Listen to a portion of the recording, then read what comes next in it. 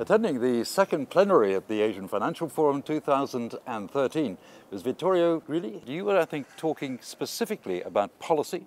You were talking about, I think, Italian policy. But where would you see the problems actually being sorted out for Italy? Do you see the requirement for restoring confidence?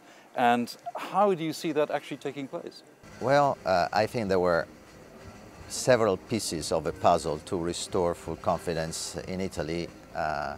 And part of it, I think, was already accomplished. First bit, which was actually a big bit, was to restore confidence in our budget. And we know that one of, actually, I would say, the central weakness of Italy has been the dynamic of debt to GDP, so it was quite urgent to reassure markets that our public accounts were in order. And so we did a lot of work, we took a lot of measures to bring our balance in the budget. So by this year, 2013, our budget will be in balance from this year onward.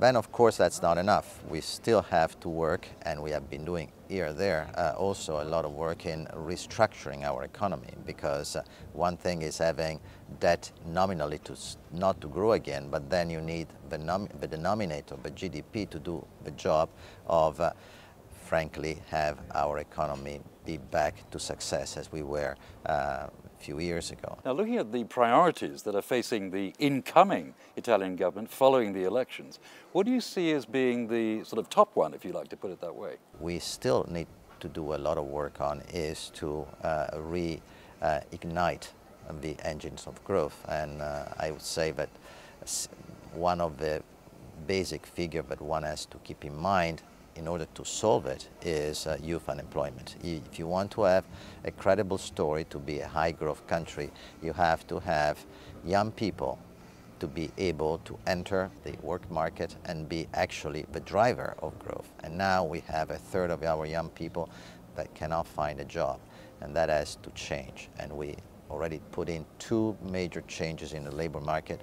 I think we'll need to do more, and not just in the labor market, in all the area of profession and liberalization of the economy. How confident are you that 2013 is actually going to be a much better year for Italy, where there have been crises in the last few years? Then you would say 2013 is going to be a far better year, that there won't be these knocks to confidence as there were in the past? 2012 has been a better year because frankly, the world economy, there was a lot of uncertainty in the world economy, and we had to introduce major budget shifts that frankly didn't help as far as economic growth is concerned.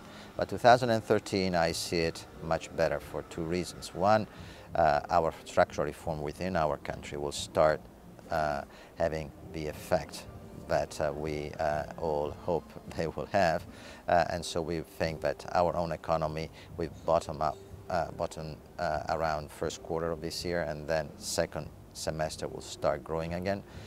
And second, Italy is clearly a very important part of Europe, and Europe have been doing a lot of work as well, and so we introduced a lot of changes in the European framework, both from the point of view of crisis management, monetary policy, fiscal policy, and this, I think, has been a credible exercise, and the market is recognizing it. Well, you're here at the Asian Financial Forum 2013, and of course Hong Kong is a place where many Italian brands have set up shop, basically, and looked at the Chinese mainland to create a greater degree of profits, where clearly that wasn't the case back in Europe. But do you see that trend continuing? Do you see Italian companies coming to Hong Kong, setting themselves up here? Is that a sort of imprimatur that you would like to see going forward? I think that it is a must. I think that company to be successful have to be internationally successful, and in fact I think this is some of the good points of Italian recovery right now. I think is a leading indicator. Our company, which are much more export oriented, are doing quite well right now. They are earning market shares, especially in Asia and other growing economy.